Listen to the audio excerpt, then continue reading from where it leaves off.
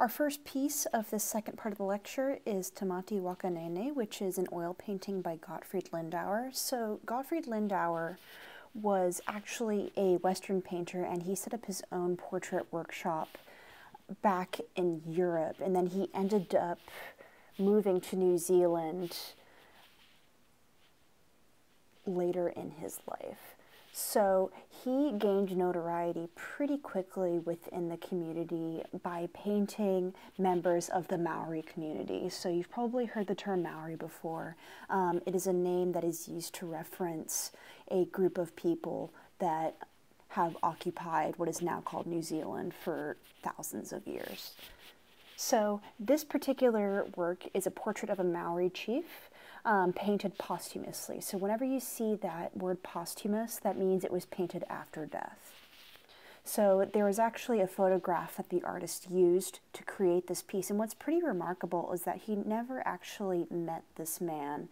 And he was only given a couple of photographs that look something like this to create this beautiful and extremely lifelike oil painting. So Lindauer trained as in the Renaissance naturalism style, which is obviously being emulated in this painting here. He worked on commissions as he traveled, oftentimes painting chieftains at their own request. So they saw these paintings and they saw that they had value and actually offered him resources and money to paint them. So this is extremely important within the context of how Maori see objects. So to Maori people and their descendants, images of their ancestors and other objects that are passed down the family line, so a word that we use to describe that is heirlooms, are considered to be an embodiment of their spirit. It's like a relic. And they're oftentimes placed in family community centers, and they're wept over, they're celebrated, they have meals around this portrait. It's as if there is a part of their spirit, a part of their mana that is still residing within that artwork. So Tamati Wakanege was a chief at the time when New Zealand was being colonized by white missionaries. So he actually converted to the Wesleyan faith. So there's several indications in this portrait that are indicative of Tamati Waka Nene's status. He has a tewa, which is this staff-like weapon that he's grasping in his right hand. There is this green eye at the center. He's also wearing a cloak made out of kiwi feathers. He has a greenstone earring. We see lots and lots of jade in these representations of prominent people within the Maori community. His perhaps most obvious status symbol, however, are his tā moko, which are basically his facial tattoos. So facial tattoos are a symbol of status in many Maori communities. They are still practiced today. Typically, men of high status will have tattoos covering their entire face, except for their lower eye sockets and ears, whereas women will typically have tattoos that are around their lips and chin. So what's really interesting when you look at portraits that were painted by Gottfried Lindauer is that you see some portraits of important Maori individuals in what we would consider their native garb. But we also see images of these important people in Western garb as well. And I wanted to show you a couple of examples on the following slides. So these images are, again, exemplifying the degree of detail and the attention and care that Gottfried Lindauer really paid towards his subjects. I hesitate to draw connections to George Catlin, who you'll recall painted images of Native Americans a couple of units ago, because these images seem particularly dignified. However, you do see similar motifs of the mouths being closed, the frontal pose. It tends to be kind of this overarching trend when white people paint non-white people. But in any case, you'll notice that the individual on the left right here, Te Pae Hinerangi, is painted in native dress. She has this greenstone amulet around her neck, as well as this kind of like poncho-like garment, whereas the figure on the right is in a distinctly Western garb. So interestingly enough, and this was somewhat ironic, when Western patrons said, I want a painting of an individual, they typically requested it in a more native garb. This is something that was more expected in the West. However, when a Maori individual or their family commissioned a portrait, they typically requested it in Western garb. So there's a bit of a switcheroo here in terms of what was perceived as being valuable within a community. So there's this great video on Samoan tattooing. So tattooing is not a practice that is limited to the Maori of New Zealand. You'll see lots of different tattooing practices across the Pacific Islands. It's similar to Tapa in that it's this art form that has many different names and many different iterations scattered throughout the Pacific Islands. It's kind of a shared element of culture. There was this great video on the PBS series Civilizations that talked about kind of like the context of Gottfried Lindauer and his legacy and the legacy that his portraits have, specifically within the descendants of the family of this Maori chieftain named Te Rangunyatu. Unfortunately, Netflix removed Civilizations, so I do not believe that the video is available. All right, moving on to our next work. So, Papua New Guinea, this is an area that's typically referred to as New Ireland. This is a Malangan display in masks.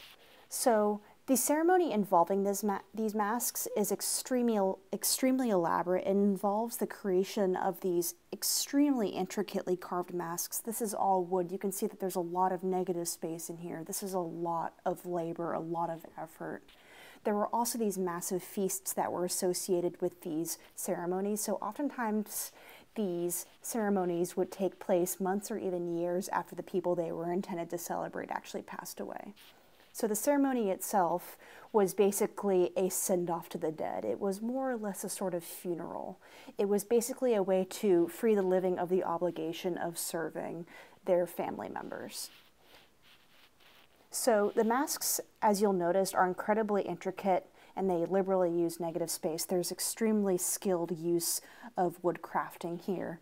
And what's super interesting too is that no two masks are exactly the same. So it's in this community, you basically, when you create a mask, you basically have a patent on it. There's no other mask that can be made exactly quite like it. So you can't really see it in these images, but typically Malangan masks were set in a wooden white canoe, and they were, after the ceremony, they were left to rot. So it's very similar to a couple of the other masks that we covered from the continent of Africa, where once they have been involved in the ritual, they no longer have the same significance.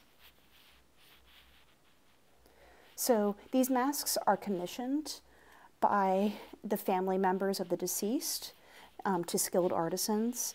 And again, you can imagine that people in Melanesia don't actually look like this. So there's this notion of creating this spiritual resemblance rather than a physical, like true to life resemblance, something that we're used to in the Western world. It's meant to represent their soul.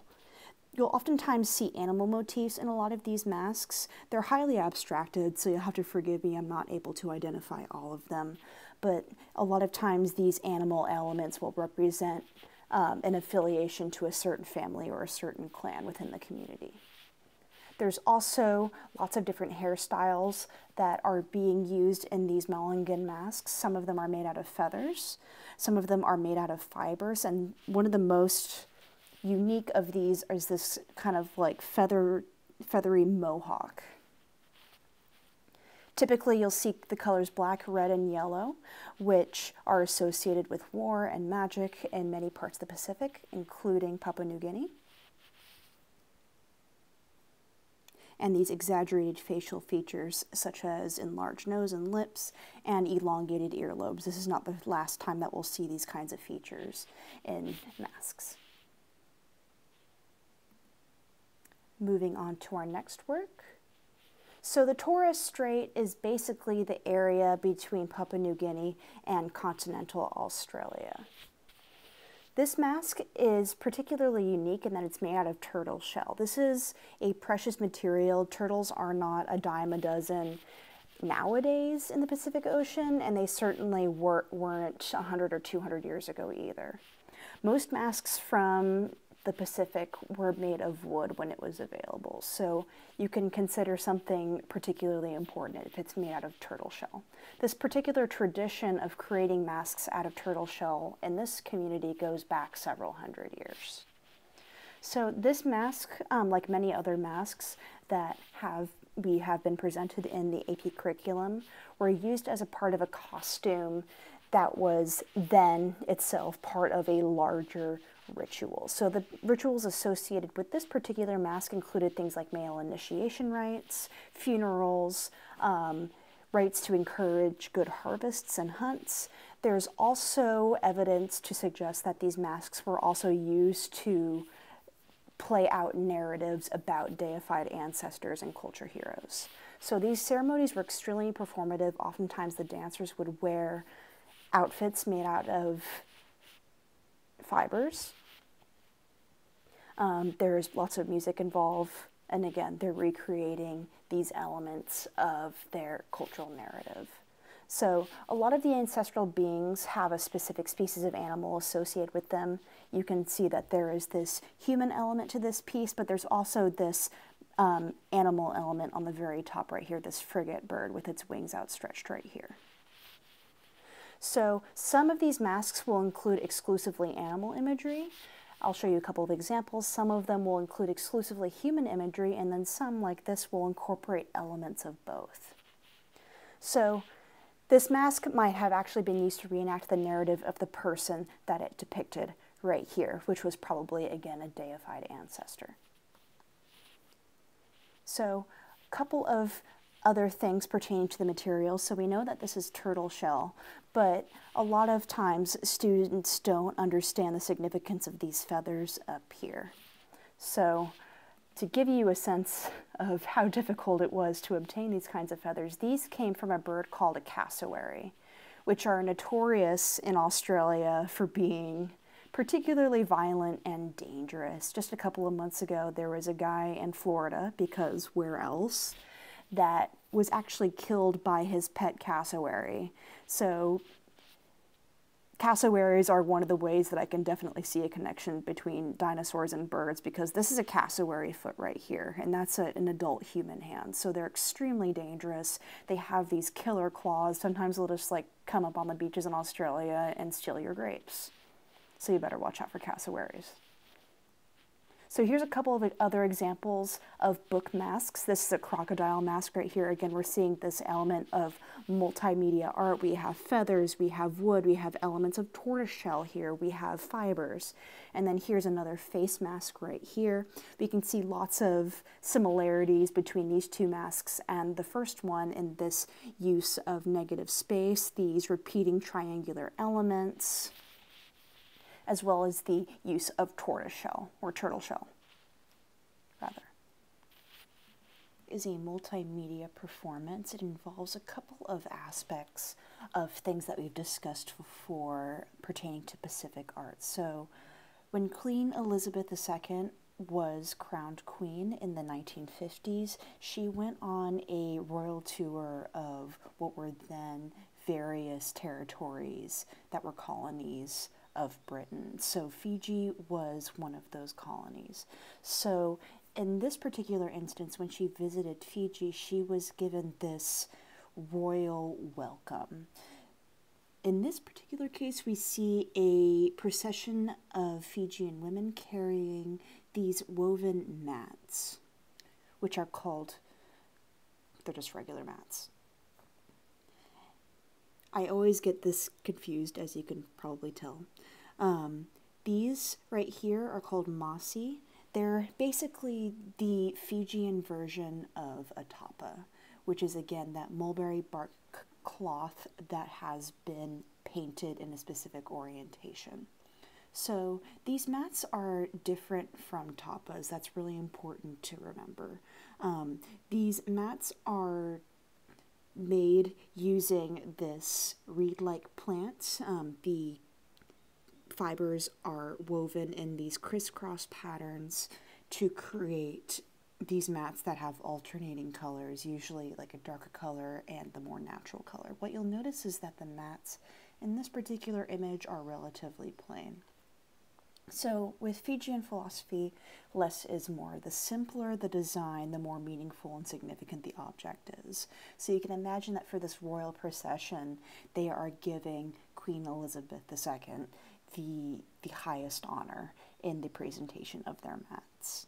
So while Queen Elizabeth was in Fiji, she participated in many different aspects of Fijian community ceremonies, one of which was the kava ceremony. So they basically sat down for afternoon tea, but this tea is mildly hallucinogenic and basically has the effects of a milder version of cannabis. So the queen basically got high in Fiji.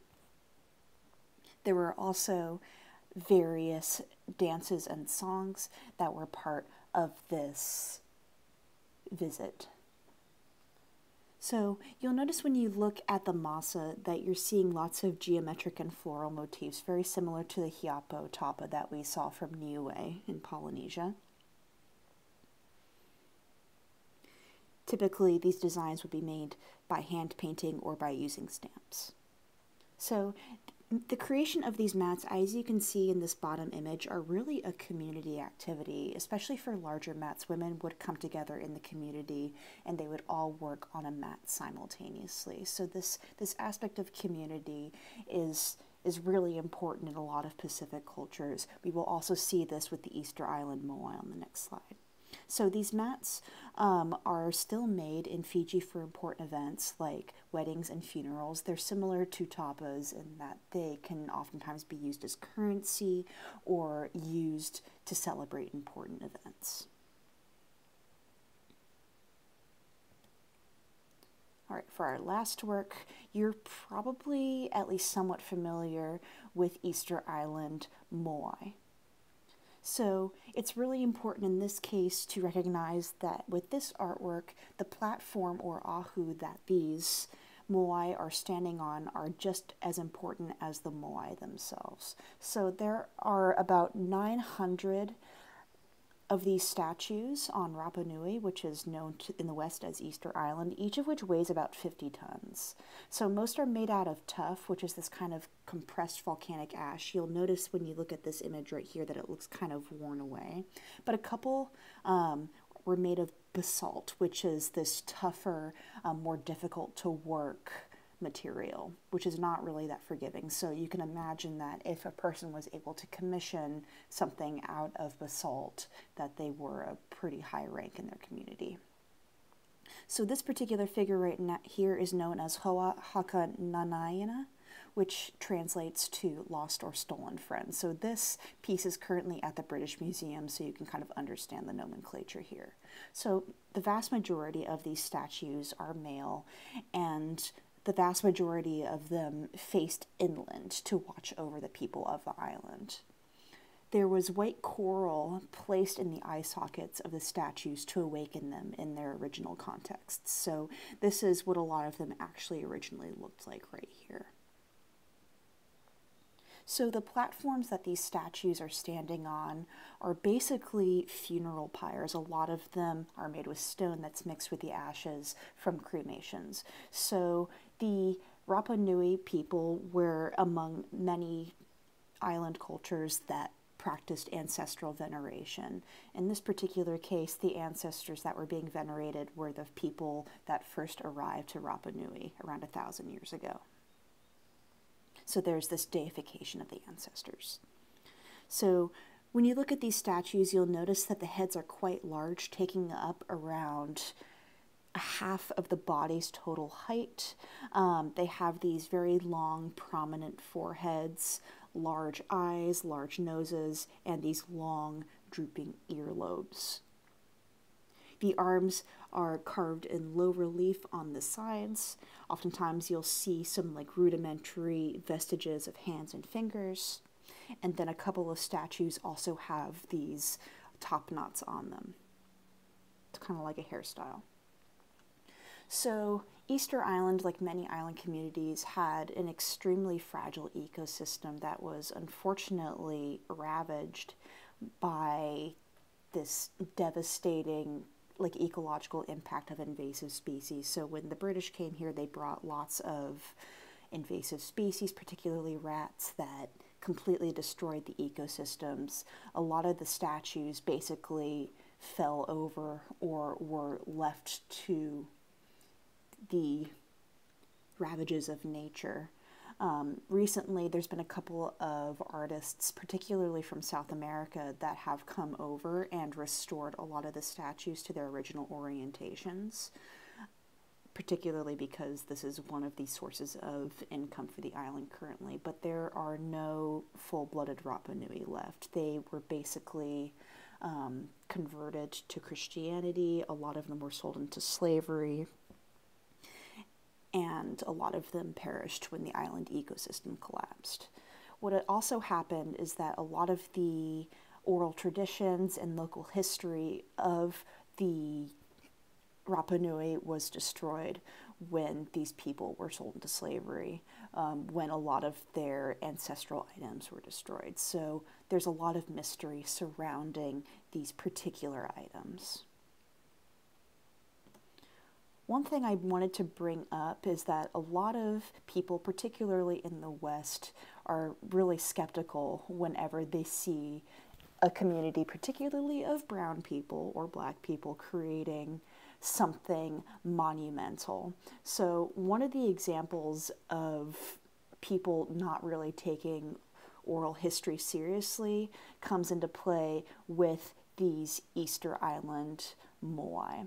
So when there's this anecdotal story of when the Christians came, like the Christians and the white settlers came to Rapa Nui, they asked, as many I'm sure would ask, how the heck did you move these things? Because they were built primarily in these quarries that were on the like different parts of the island, and they had to be moved somehow from those quarries to be in an upright orientation.